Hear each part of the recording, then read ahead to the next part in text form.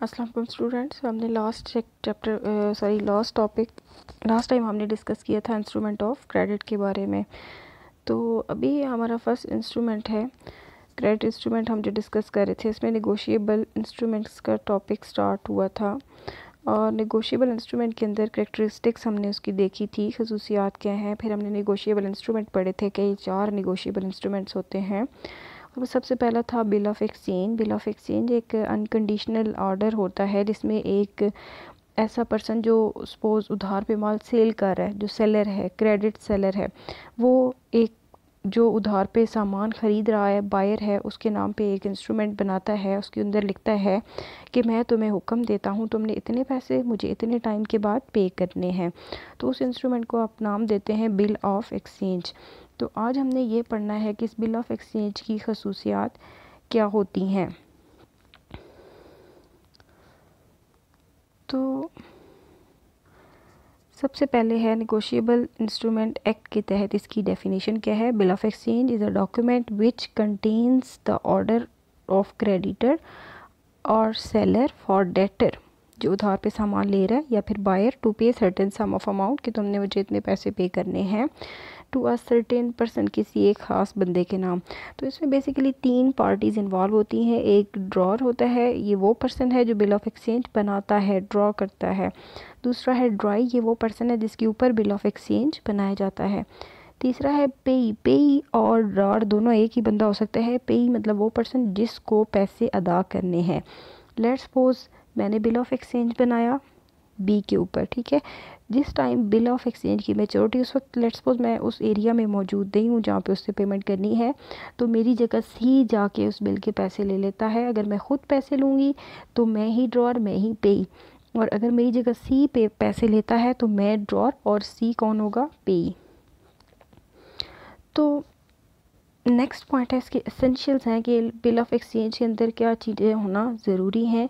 तो सबसे पहले इन राइटिंग ये लिखा हुआ होता है। The order of payment of debtor is always in writing, हमेशा ये लिखा हुआ होना चाहिए। Order bill of exchange is an order for payment, इसमें एक पैसे अदा करने का ऑर्डर होगा, नॉट अ रिक्वेस्ट, कोई इसमें दरख्वास्त नहीं की जाएगी। पॉइंट नंबर 3 है सर्टेन अमाउंट। कहते हैं इसके अंदर पैसे जो हैं वो फिक्स होंगे, ऑलरेडी अमाउंट ऑफ पेमेंट जो है वो फिक्स कर दी जाएगी। फॉर एग्जांपल 5000, 10,000, ये जो भी है एक ख़ास अमाउंट जो उसके अंदर मेंशन कर दी जाएगी, जो कि लिखी हुई भी होगी और टाइप भी होगी। ये amount in words and figures दोनों में मेंशन की जाएगी, यानी वर्ड्स FIVEDHOUSEND 5000 और फिगर्स यानी 5 और सामने 3 ज़ीरो पुट किए जाएंगे। इस तरीके से ये अमाउंट जो है वो 2 तरह से मेंशन होगी। Payment of bill is made on demand और at a fix future time, एक ख़ास टाइम पहले से तय किया जाएगा। फिर ये तय किया जाएगा कि आज के दिन के बाद जब भी मैं तुम्हें ये बिल पेश करूँ तो तुमने मुझे इसके पैसे पे करने होंगे। Drawer, the drawer of bill of exchange is always that person who sales the good, हमेशा ये वो बंदा होगा जो चीज़ें बेचेगा या जो उधार पे पैसे किसी दूसरे बंदे को दे रहा होगा। सिग्नेचर ऑफ ड्रॉर इस बिल ऑफ एक्सचेंज के ऊपर ड्रॉर की सिग्नेचर मस्ट एंड प्रिंटर किए गए होंगे, अदरवाइज़ बिल को इनवैलिड समझा जाएगा। अनकंडीशनल, इसके अंदर किसी टाइप की कोई शर्त मौजूद नहीं होगी। अगर कोई कंडीशन इसके अंदर आप मेंशन कर देते हैं तो फिर ये बिल ऑफ एक्सचेंज एक्सेप्टेबल नहीं होगा। स्पेसिफाइड पर्सन, ये बिल ऑफ एक्सचेंज किसी खास बंदे के नाम पे बनाया जाएगा। He is a person who buys the goods on credit, ये वो बंदा होगा जो उधार पे सामान ले रहा होगा या फिर कर्ज ले रहा होगा। उसके बाद है एक्सेप्टेंस। बिल ऑफ एक्सचेंज की एक्सेप्टेंस ड्राई की तरफ से बहुत ज़रूरी है। देखिए, अगर मैंने बिल ऑफ एक्सचेंज बनाया है, मैं ड्रॉर हूँ, मैंने उसको बनाने के बाद अपने दराज में सेव कर लिया है, उसके ऊपर दूसरी पार्टी के जिसके नाम पे मैंने बिल बनाया साइन नहीं करवाए, तो ऑब्वियसली मुझे उस बिल की कोई फ़ायदा उस बिल का नहीं होगा। इसलिए जिस पार्टी के नाम आप बिल ऑफ एक्सचेंज बना रहे हैं उसकी एक्सेप्टेंस बहुत ज़रूरी है। रिन्यूअल ऑफ अ बिल, अगर acceptor is not able to meet the bill on due date, जब मैच्योरिटी टाइम उस बिल का आ चुका है और ड्राई के पास इतने पैसे नहीं हैं कि वो बिल की पेमेंट कर सके, तो वो ड्रॉर को एक रिक्वेस्ट करेगा, रिक्वेस्ट क्या होगी, टू रिन्यू हिज बिल, के बिल को नया बना दें, with the consent of, consent रजामंदी को कहते हैं जिसमें एक ड्रॉर की रजामंदी होना शामिल है। In the case the drawer can add the amount of interest, इस सिचुएशन के अंदर ड्रॉर बीच उस अमाउंट के बीच में सूद के पैसे शामिल कर सकता है।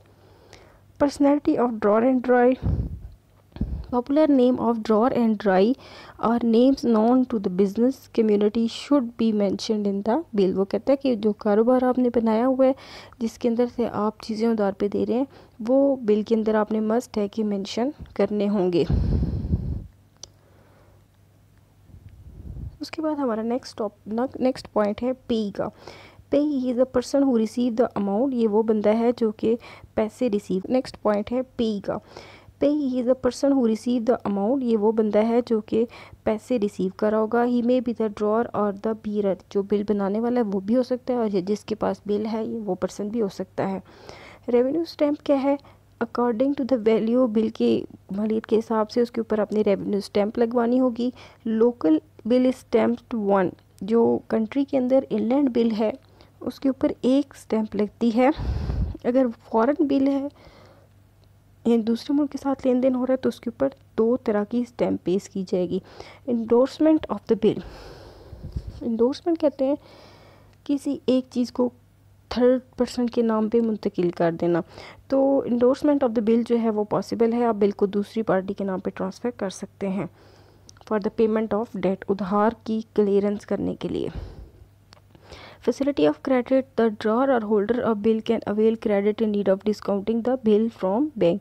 अगर जो पार्टी बिल बनाने वाली है उसको पैसों की ज़रूरत है तो वो बिल की डिस्काउंटिंग करवा के पैसे ले सकता है। अब यहाँ पे पॉइंट ये है कि डिस्काउंटिंग ऑफ द बिल क्या है। डिस्काउंटिंग ऑफ द बिल एक ऐसा प्रोसेस है जिसमें बिल आप बैंक को सेल कर देते हैं, बैंक वो बिल आपसे ले लेता है और उसके बदले में जितनी अमाउंट बिल के ऊपर मेंशन होगी वो पैसा आपको दे देता है। इसको कहते हैं डिस्काउंटिंग ऑफ द बिल। इस तमाम प्रोसीजर के पीछे बिल आपसे चार्जेस लेता है जिसको आप डिस्काउंटिंग चार्जेस कहते हैं, वो आपका एक्सपेंस है। और बैंक क्या करता है, वो बैंक के लिए वो इनकम होती है। लेटर ऑन जब बिल की मैच्योरिटी टाइम आता है तो वो सर्टेन पार्टी जो कि उस बिल के ऊपर मेंशन की गई है उससे जाके वो पेमेंट ले लेता है। ये प्रोसेस होता है डिस्काउंटिंग ऑफ द बिल का। If the try cannot pay the total amount of the bill maturity, then he may request for the new bill of the balance amount after making partial payment। partial payment क्या है, partial कहते हैं payment का कुछ हिस्सा, यानी कुछ हिस्सा आधे पैसे पे कर सकता है, 1200 पे कर सकता है, 5000 में से 3000 कर सकता है। तो ये पार्शियल पेमेंट है, यानी वो बंदा जब मैच्योरिटी टाइम आता है उस वक्त पैसे पे करने की पोजीशन में नहीं होता तो उसको कहते हैं पार्शियल पेमेंट। पैसे पे करने की हालत में नहीं है तो उसको उस वक्त क्या होगा कि वो कहते हैं कि मेरे से इतने पैसे हैं वो आप ले लें, बाकी पैसों का आप नया बिल बना दें, तो इसको कहते हैं रिन्यूअल ऑफ द बिल। लेकिन अब ड्रॉर चाहे तो यहाँ पे इंटरेस्ट के पैसे साथ में शामिल कर सकता है। रिटायरमेंट ऑफ द बिल, कई दफ़ा ऐसा होता है कि हम बिल बना लेते हैं, फॉर एग्जांपल हमने बिल बनाया 3 माह के लिए और ड्राई ये चाहता है कि उस बिल की पेमेंट कर दे आफ्टर 2 मंथ्स। तो वक्त से पहले जब बिल की अदायगी हो जाएगी तो उसको हम नाम देंगे retirement of the bill. Return party जो कि उस बिल के ऊपर मेंशन की गई है उससे जाके वो पेमेंट ले लेता है। ये प्रोसेस होता है डिस्काउंटिंग ऑफ द बिल का। If the try cannot pay the total amount of the bill maturity, then he may request for the new bill of the balance amount after making partial payment। partial payment क्या है, partial कहते हैं payment का कुछ हिस्सा, यानी कुछ हिस्सा आधे पैसे पे कर सकता है, 1200 पे कर सकता है, 5000 में से 3000 कर सकता है। तो ये पार्शियल पेमेंट है, यानी वो बंदा जब मैच्योरिटी टाइम आता है उस वक्त पैसे पे करने की पोजीशन में नहीं होता तो उसको कहते हैं पार्शियल पेमेंट। पैसे पे करने की हालत में नहीं है तो उसको उस वक्त क्या होगा कि वो कहते हैं कि मेरे से इतने पैसे हैं वो आप ले लें, बाकी पैसों का आप नया बिल बना दें, तो इसको कहते हैं रिन्यूअल ऑफ द बिल। लेकिन अब ड्रॉर चाहे तो यहाँ पे इंटरेस्ट के पैसे साथ में शामिल कर सकता है। रिटायरमेंट ऑफ द बिल, कई दफ़ा ऐसा होता है कि हम बिल बना लेते हैं, फॉर एग्जांपल हमने बिल बनाया 3 माह के लिए और ड्राई ये चाहता है कि उस बिल की पेमेंट कर दे आफ्टर 2 मंथ्स। तो वक्त से पहले जब बिल की अदायगी हो जाएगी तो उसको हम नाम देंगे retirement of the bill. डिसऑनरिंग and protesting, कई दफ़ा ऐसा होता है कि मैच्योरिटी टाइम आने पे on the due date of the bill जो ड्राई है वो पैसे पे नहीं करता। अगर वो पैसे नहीं देता तो उसको आप कहते हैं कि ये बिल डिसऑनर हो गया। तो फिर आपने यहाँ पे करना क्या है, जब वो पेमेंट नहीं करेगा तो आपने वो बिल जाके नोटरी पब्लिक से स्टैम्प करवाना है, साइन करवाना है। नोटरी पब्लिक कौन है? नोटरी पब्लिक गवर्नमेंट की तरफ से तयशुदा एक अथॉरिटी है जो आपके उस डिसऑनर बिल की नोटिंग करेगी, अपने पास रिकॉर्ड रखेगी, बिल के ऊपर स्टैम्प करेगी और ये लीगल प्रूफ हो जाएगा कि हाँ वाकई दूसरी पार्टी ने पैसे पे करने से रिफ्यूज़ कर दिया। अब आप उसके अगेंस्ट लीगल एक्शन ले सकते हैं। ग्रेस डेज, ग्रेस डेज क्या होते हैं?